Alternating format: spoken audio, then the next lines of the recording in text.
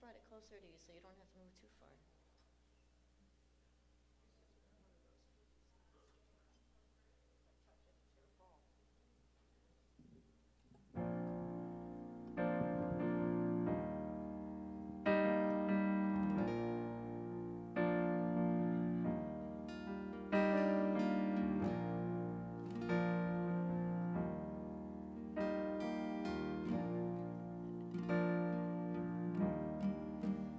Oh, you've come to bring peace, to be loved, to be nearer to us. Oh, you've come to bring life, to be light, to shine brighter in us. Oh, Emmanuel, God with us. Our deliverer, you're our savior. In your presence we find our strength. Over everything, our redemption, God with us. You are God with us. Oh, you've come to be hope to this world, for your honor and name. Oh, you've come to take sin, to bear shame, and to conquer the grave. Oh, Emmanuel, God with us. Our deliverer, you are Savior. In your presence we find our strength. Over everything, our redemption, God with us. You are God with us. You are here, you are holy. We are standing in your glory. You are here, you are holy. We are standing in your glory. You are here, you are holy. We are standing in your glory. You are here, you are holy. We are standing in your glory, Lord.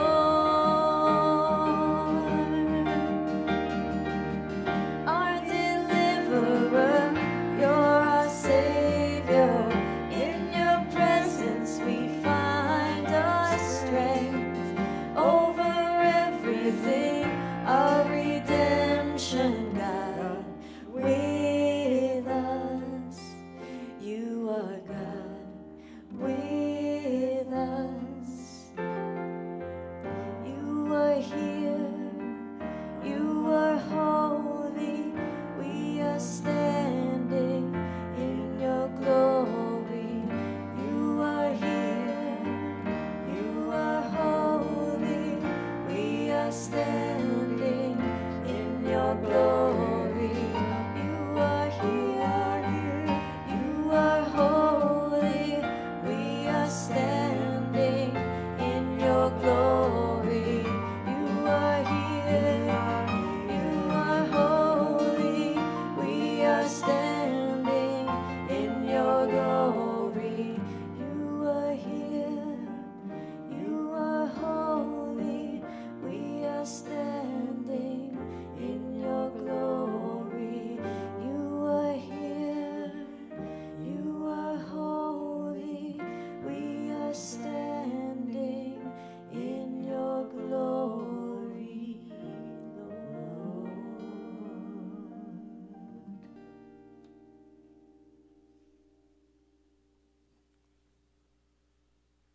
That's a pretty good, pretty good statement about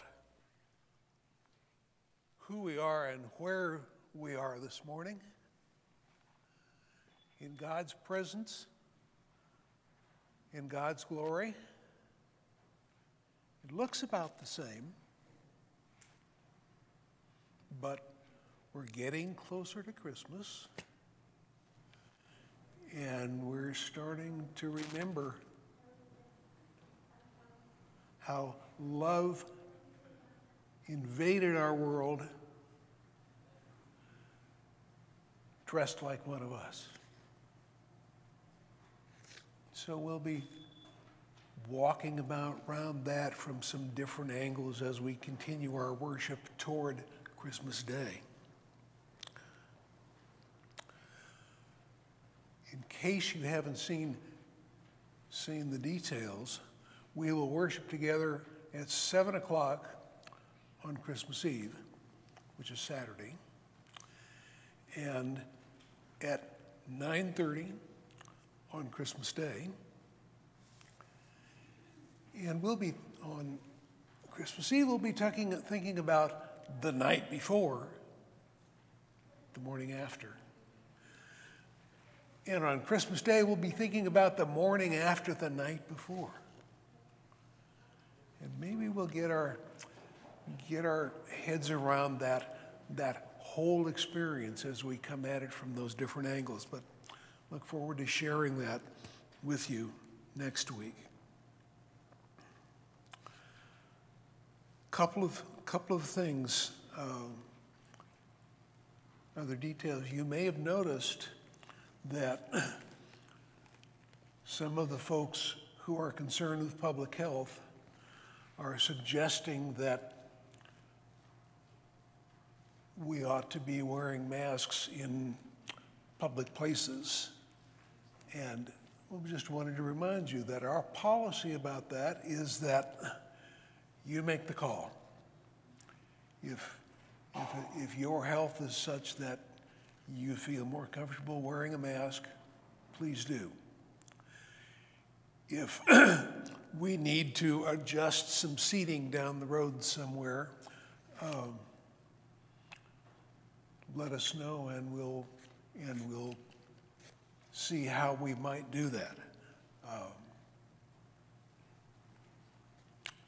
As I've said practically from the beginning of this pandemic, how we manage all that is just one way. We follow the half of Jesus' great commandment that says, love your neighbor as yourself.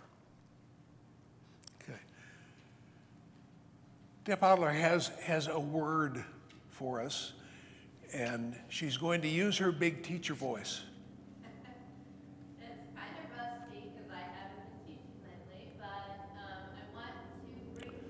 You know what, Deb? The helicopter is using its big teacher voice right now. Let's wait just a sec. In the crossroom here, this room in the back of the sanctuary, we're having a United Women in Faith Christmas Bazaar. So please visit. It's generating funds for mission, which we believe strongly in. So if you have a chance, come in and see and buy some of the handmade crafts and goodies before you leave today. Can you tell us very briefly about just one of those mission projects? Sure. We have worked with East Valley Family Services in their monthly Golden Groceries program for seniors. We've made food, both dinner and dessert for Ronald McDonald House charities, and we work with Nevada Partnership for Homeless Youth. Okay, thank you. Well, this morning, I don't know where you've been all week, but I've had a week that was not at all what I'd envisioned. And there were times when I thought I knew exactly how it was going to go today, and it wasn't even close. One of those weeks. Sometimes it felt like that ancient curse, may you live in interesting times, it landed right on top of me. So it wasn't as I predicted, it wasn't as I planned. I suspect that was where Joseph and Mary found themselves as they got caught in God's plan. And so as we're together this morning thinking about that part of our story, look for yourself in there. See if you can find yourselves somewhere in that part of the story as we reflect on how God works in our lives, sometimes exactly in the way we requested, sometimes in the way we never wanted, and now on this side of it, would never trade. The Minards are going to help us light the younger Minards are going to help us light our Advent wreath this morning. Okay. Excuse me.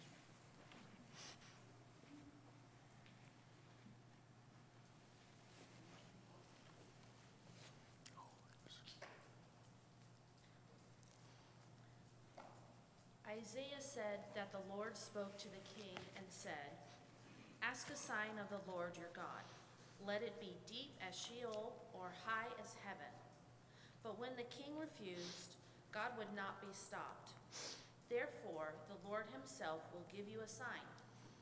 Look, the young woman is with child and shall bear a son and shall name him Emmanuel.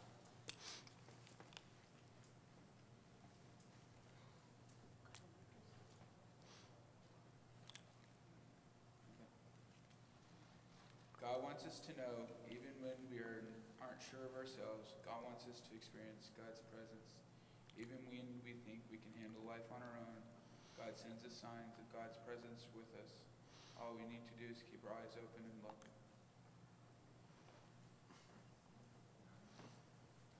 Look, the virgin shall conceive and bear a son, and they shall name him Emmanuel, which means God is with us.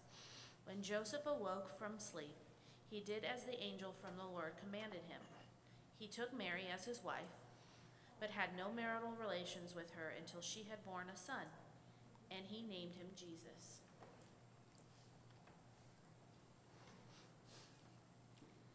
We light the candles of joyous hope, of proclaimed peace, of deep everlasting joy, and today a presence that speaks of love as a sign. No matter of our circumstances, we know we are not alone. God is with us.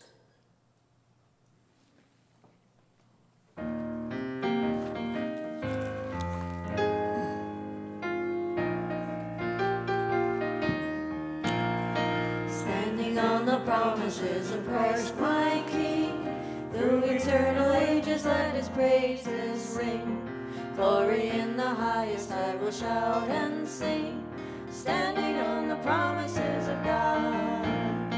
Standing, standing, standing on the promises of God my Savior. Standing, standing, I'm standing on the promises of God.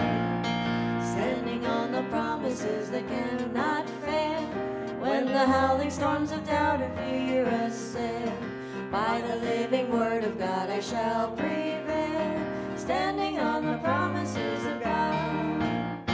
Standing, standing, standing on the promises of God my Savior. Standing, standing, I'm standing on the promises of God.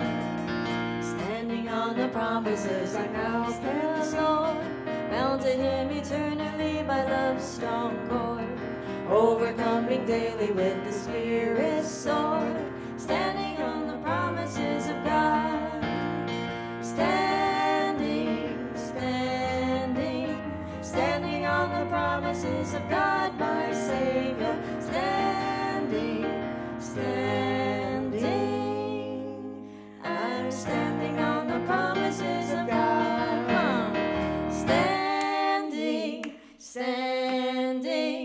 standing on the promises of God, my Savior, standing, standing. I'm standing on the promises of God. I'm standing on the promises of God.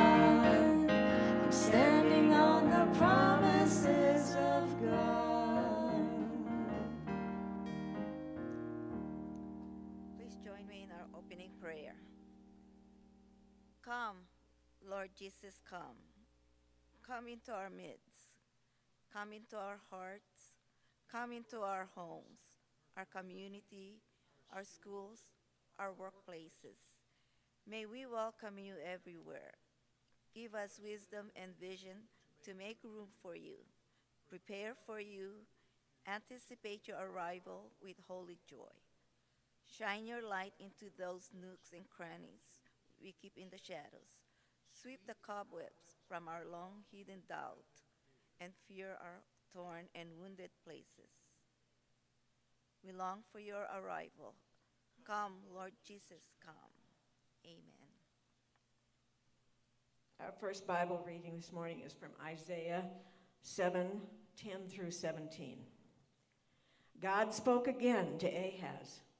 This time he said, ask for a sign from your God. Ask anything. Be extravagant. Ask for the moon. But Ahaz said, I'd never do that. I'd never make demands like that on God. So Isaiah told him, then listen to this. Government of David, it's bad enough that you make people tired with your pious, timid hypocrisies. But now you're making God tired. So the master is going to give you a sign anyway. Watch for this. A girl who is presently a virgin will get pregnant.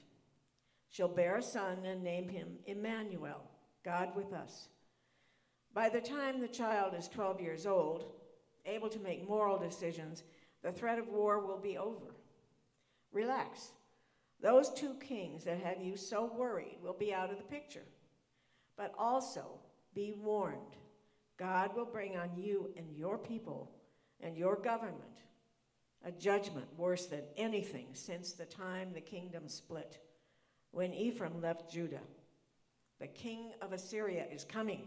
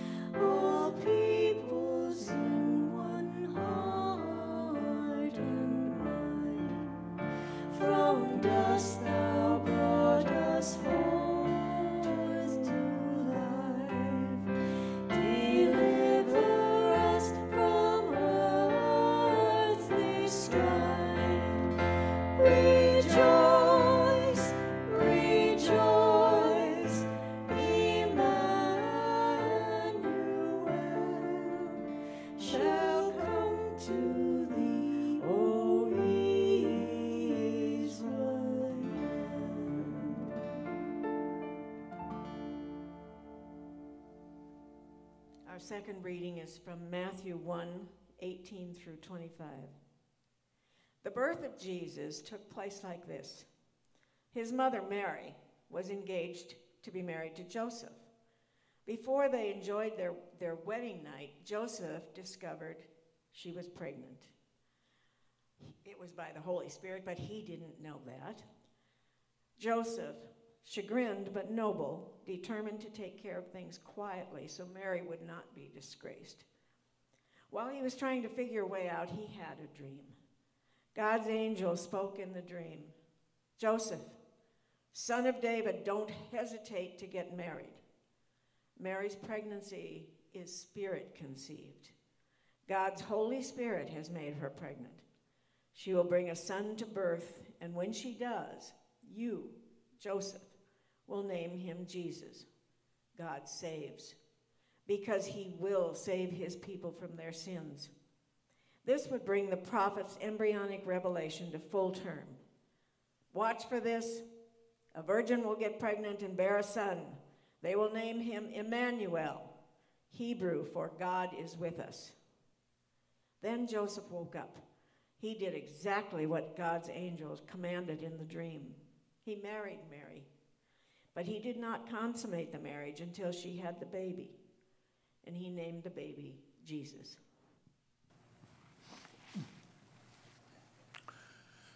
What's in a name? Our identity. Which of these churches' identities invite you and which trigger your flight response? Let's do a little poll. If a church's name invites you and you want to go and worship there next Sunday, raise your right hand. If it triggers your flight response, raise your left hand.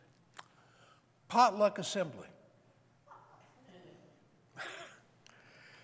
Church of the Big PA. Aha. Bill Gates Memorial Geek Orthodox. Okay. The Clean Bathroom Bible Temple. The two or more, but sometimes less depending on who shows up, Bible Church. Yeah, you could help them out. Feel Good Fellowship. Yeah. And the Twist and Shout Revival Center. No, not many of us ready to twist and shout, because we might not get untwisted.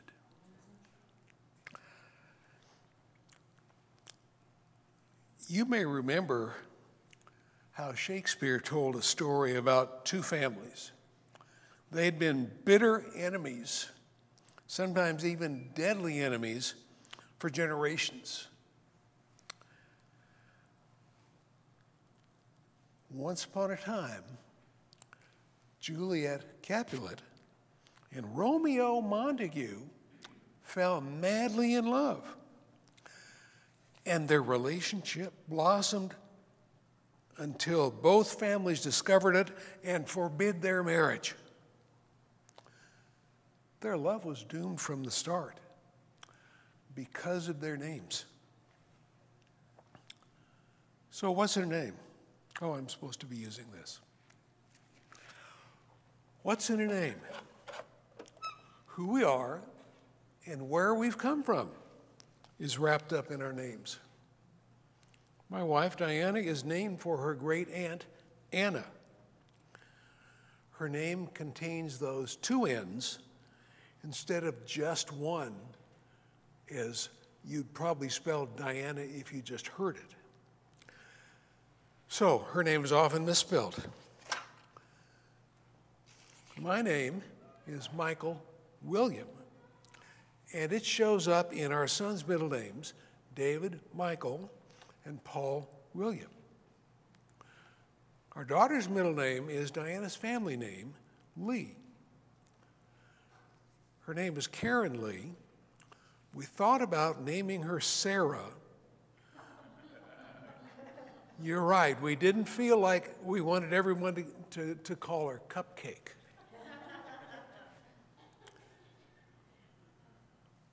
A few years ago, well, quite a few years ago now, we hosted an exchange student from Iceland. We're still in touch with her, and that's been a really good thing. Thuri helped us understand that nation's naming system. It's called a patronymic naming system, which means everything starts with the father. The father's first name becomes the first part of the child's last name. Thuri's father was Hjartar. Her full name was Thuridur, Hjart's daughter. Her mother was Kristen, Richard's daughter.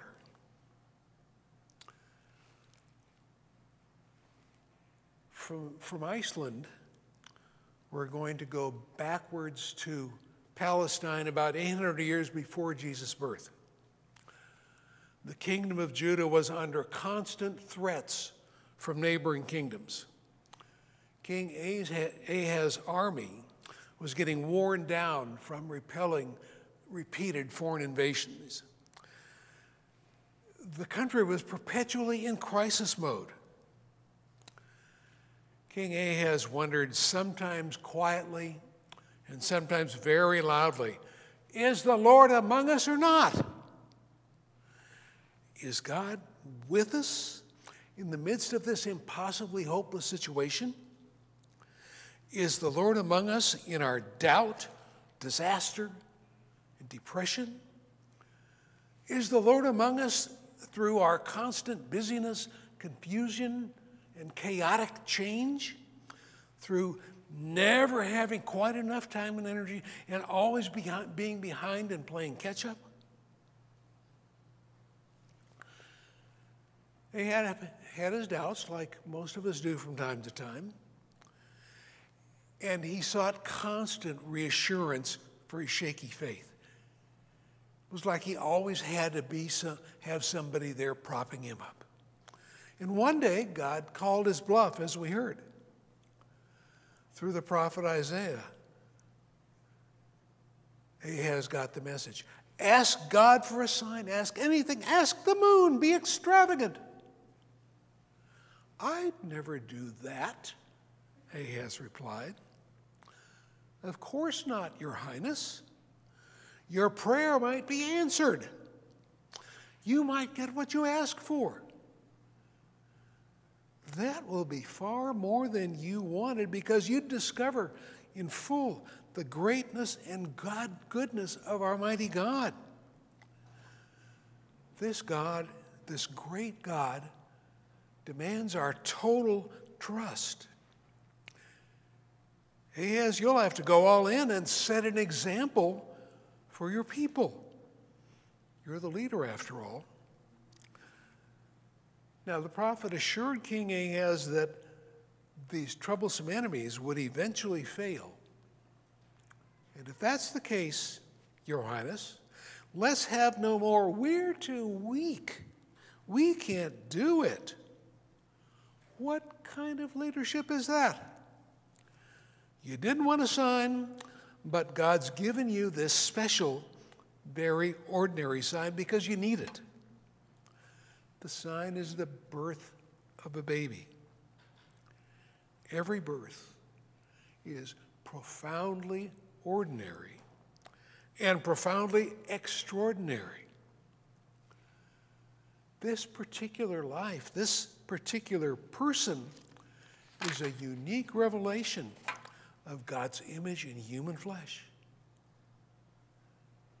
Not perfectly, but we can see the image of God in every human being, no matter how scratched or scuffed up it's gotten. Watch for the birth of a very special child, Your Highness. A child whose mother has named him Emmanuel. So for the next 800 years, faithful Jews still watched and hoped for this very special baby. They were still watching in the time of Jesus. Some unique circumstances surrounded his birth, but he grew into a normal child with a normal childhood, and then God called him to that world-changing 3-year public ministry. And a community began to form around Jesus. They formed around what he'd begun, and his promise of a new world and new creation. That community continued what he begun, and his dismal ending led to the growth of God's endless new beginning. It spread and continues to spread to the ends of the earth. And Matthew's gospel tries to put all these pieces together. He's writing for communities of Jewish Christians, so they're familiar with what we've heard already. Matthew shows us a young couple engaged to be married. And engagement back then was a long process, and it was a strictly binding legal contract.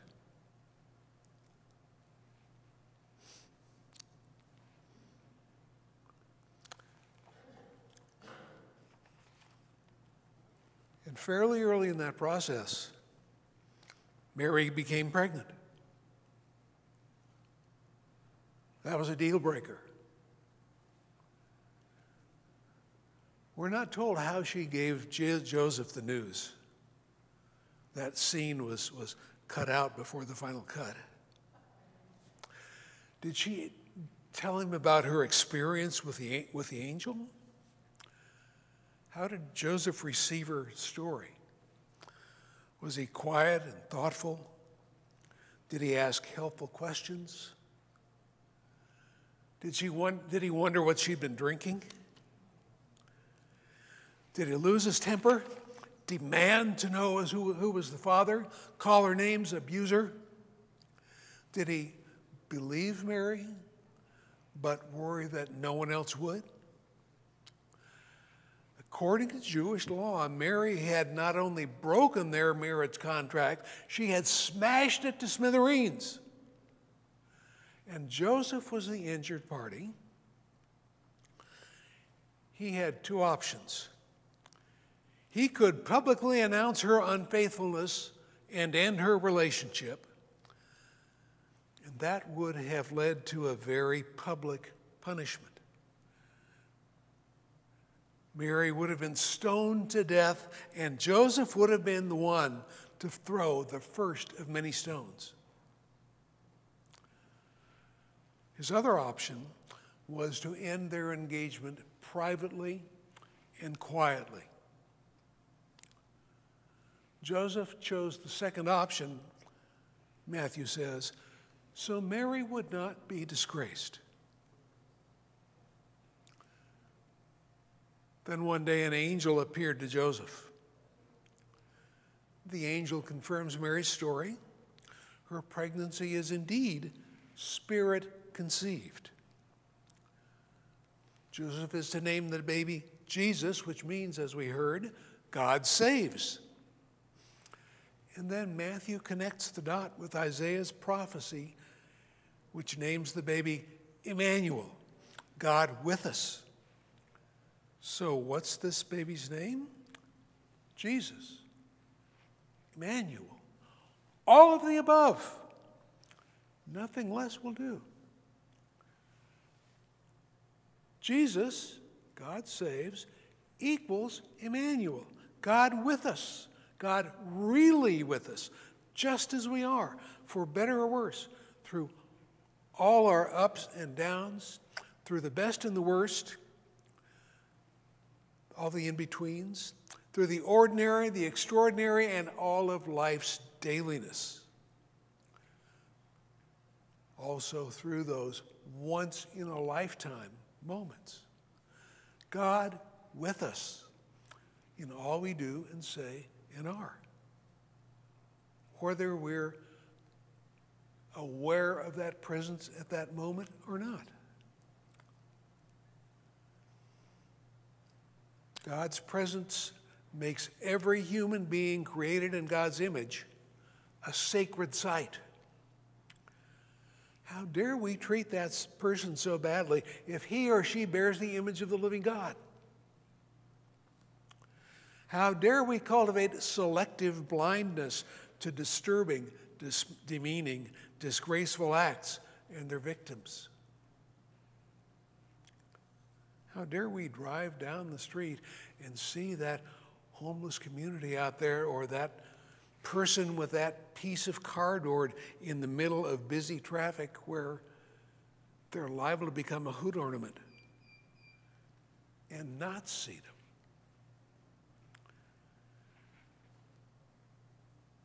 God with us makes every choice and interaction a sacred moment. How can we do the best for all involved right here, right now? How and when do I step up, lead, take a risk? And how and when am I called to be last of all and servant of all? To do the work supposedly beneath me, the work no one wants to do, to take none of the credit, and in taking no credit, help make a meaningful difference. What does it mean to represent God with us, with persons in grief, near death? Folks who've had their foundations shaken, sometimes literally, by natural disaster, war, terrorism, or just bad luck. Emmanuel, God with us, means none of God's children ever be lost and alone, need ever be lost and alone again. Jesus, God saves, means the presence of pure love in every corner of creation and every aspect of life will heal our brokenness, restore our fractured relationships, make our spirits new and whole. Our vision of God with us looks like Jesus, not just the precious baby. It looks like the man he grew into, the one who had time for all those folks the religious leaders had labeled unclean. The one who taught us to love enemies. The one who had unconditional love flowing through him. The one who managed to love everyone from those self-righteous religious leaders to the people their oppressive legalism labeled junk. Emmanuel, God is with us, really with us, as one of my colleagues put it. God is with us just when we know we're all alone. God is with us when we've gone where we know God would never go, never have us go. Gone so far we may never find our way back. God is with us when everything's working well in life and when nothing's working. God is with us when everybody's with us and when we're just out there, far away from home, far away from loved ones, far away from whatever gives us comfort and strength. Jesus, God saves. Well, that's interesting. I had some struggles this week with my computer and with finding a printer that would happen it. And I don't have all the right pieces here.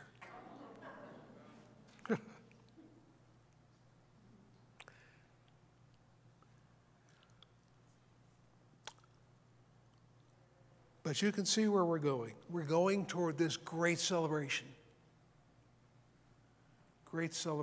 of Jesus, of God with us. One of the traditions in our family has been a birthday cake for Jesus. And even though some of the grandchildren are almost too old for that. It still keeps showing up. One of the things we've never done is it's never had any decoration on it. It's pretty nice cake. Sometimes it's a tres leches cake, if Diana's ambitious.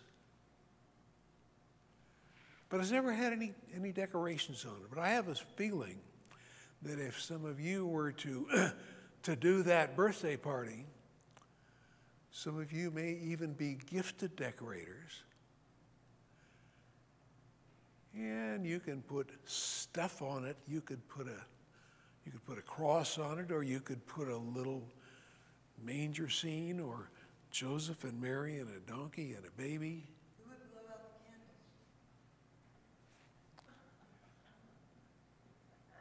That's a lot of candles. That's a 4-alarm fire. Sometimes we'd let the youngest child do that. But if we were going to put names on, we need to put both of those names. Jesus, God saves, and Emmanuel, God is with us, because the presence of God in our lives, in our communities, on our planet, in all of creation, the presence of God is pure, raw, powerful, divine love. And that pure love, beyond what most of us dare to love most of the time, is the healing love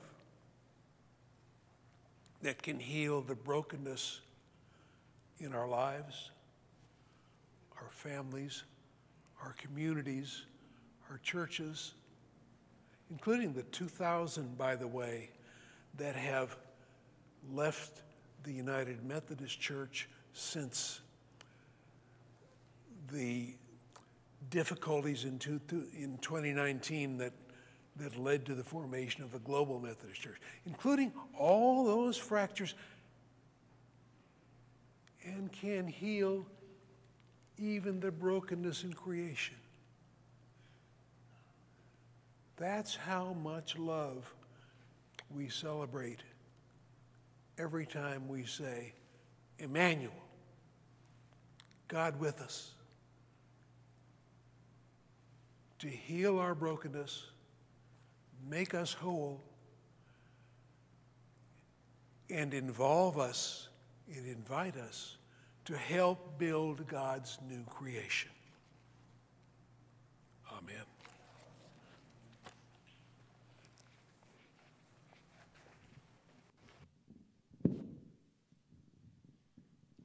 Emmanuel, God with us, we are grateful for your presence among us.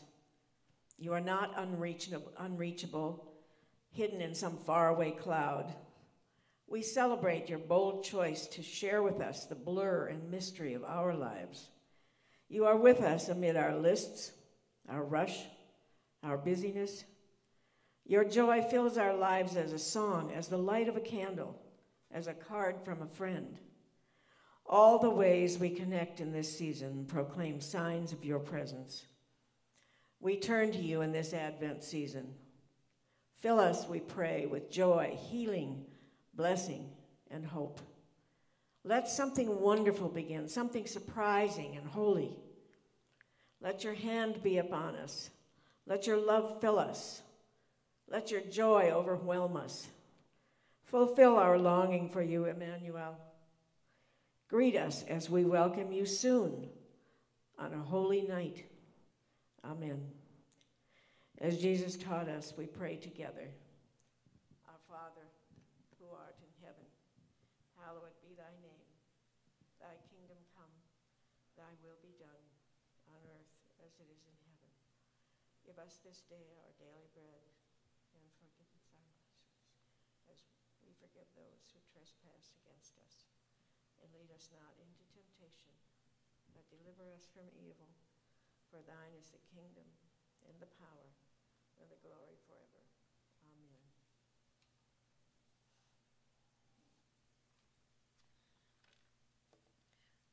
Advent promises light and love are coming to our world. Advent promises that our waiting will one day lead us to welcome the Prince of Peace. Advent stirs within us the expectation that the best is yet to be. Let us offer our gifts with thanksgiving and joy so that we may bring the light of Advent into another's dark world. Amen.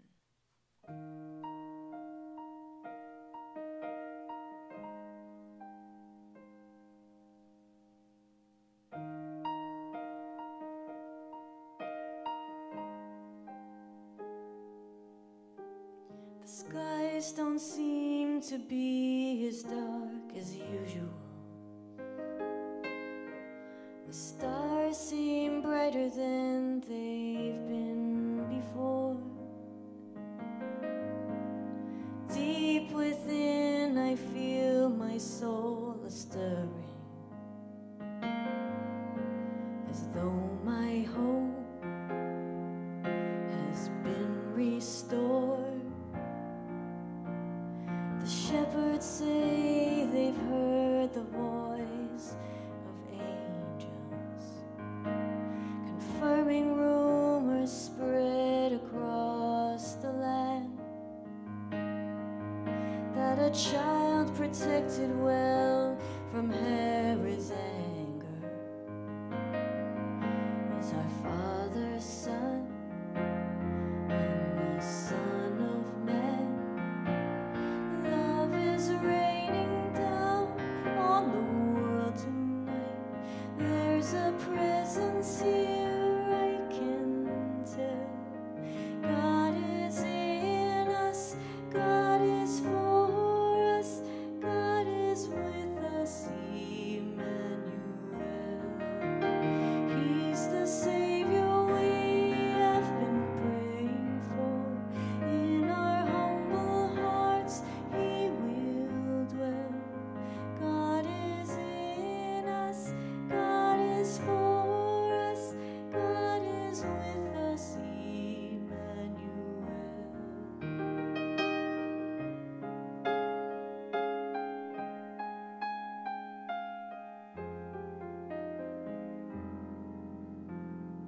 I feel compelled to tell all who will listen that peace on earth is not so out of reach. If we can find grace and mercy and forgiveness, He has come to say He is all of these. Love is raining down on the world tonight. There's a presence here, I can tell. God is in us, God is for us, God is with us, Emmanuel. He's the Savior we have been praying for. In your humble hearts He will dwell. God is in us, God is for us, God is with us, Emmanuel. You're the Savior we have been praying for. In our humble hearts You will dwell. You are in us, You are for us, You are with us, Emmanuel.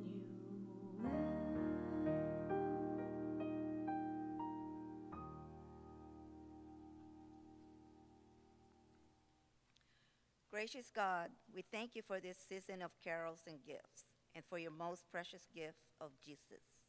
We offer You our lives and these gifts, our hopes and our plans, our work and our play. May love and justice blossom from the gifts we bring in His blessed name. Amen.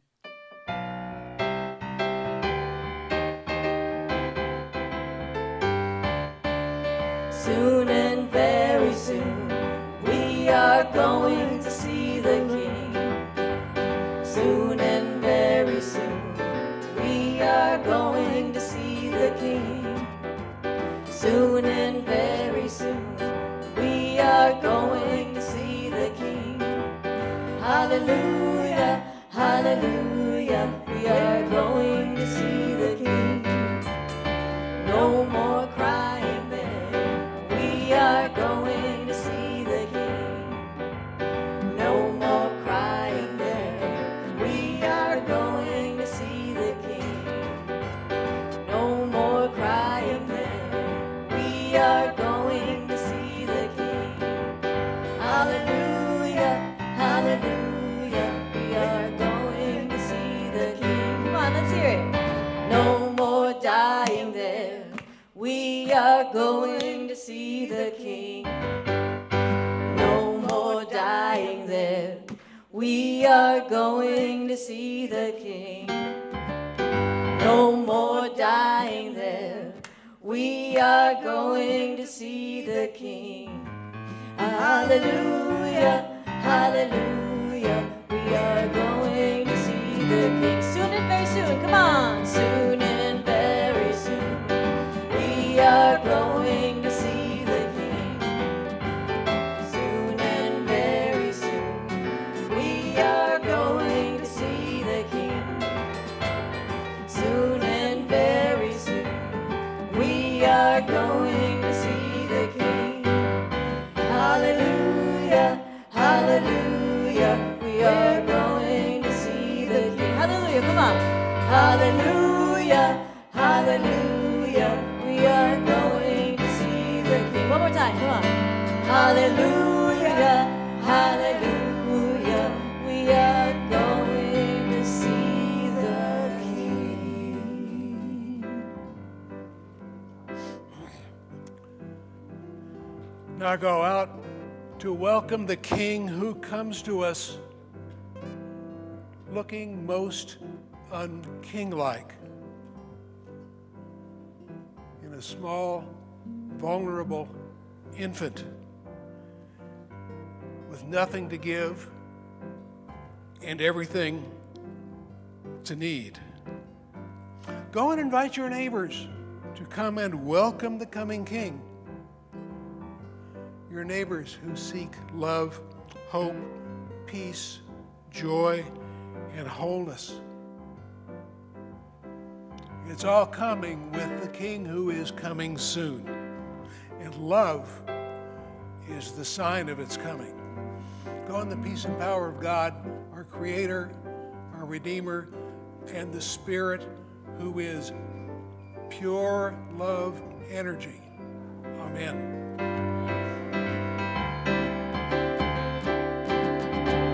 Soon and very soon, we are going